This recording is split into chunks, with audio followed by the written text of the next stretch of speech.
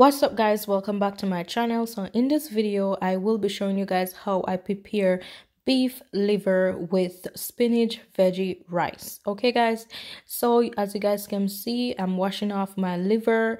I just squeezed some lemon on there because I did not have any vinegar to wash off the rawness that's on the liver. So guys, if you have vinegar, go ahead and wash your meat with that. Okay, so as I'm washing my liver, I did cut my liver in small pieces so we can get a fair share out of it.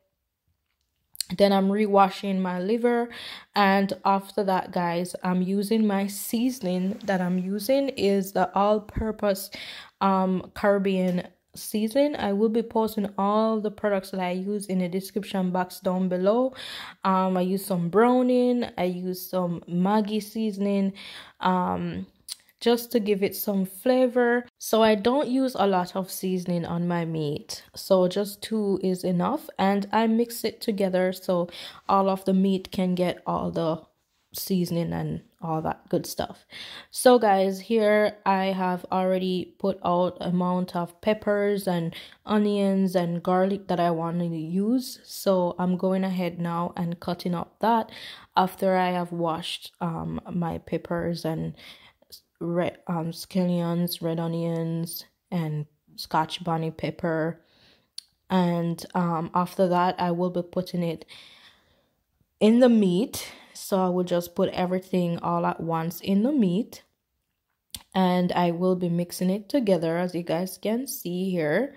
And then I get the oil, and just ensure that the pot is hot when before you put the meat in. After I put the meat in, I let it fry for some time as I mix it together, and then I leave it to make it cook. Here guys, I'm washing my rice. I wash my veggies before I put it in the rice. So guys, ensure that you're washing your veggies before you insert it in the rice.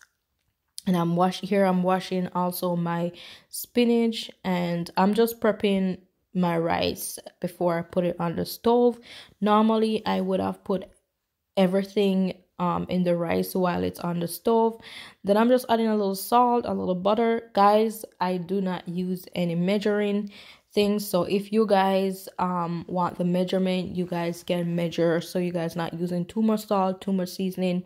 But for me, I know exactly what is just a Jamaican thing where we don't use measuring things. So guys, this is the final look on my dish. So guys, don't forget to give me a thumbs up, like, comment, and share. Let me know how you guys think of this video.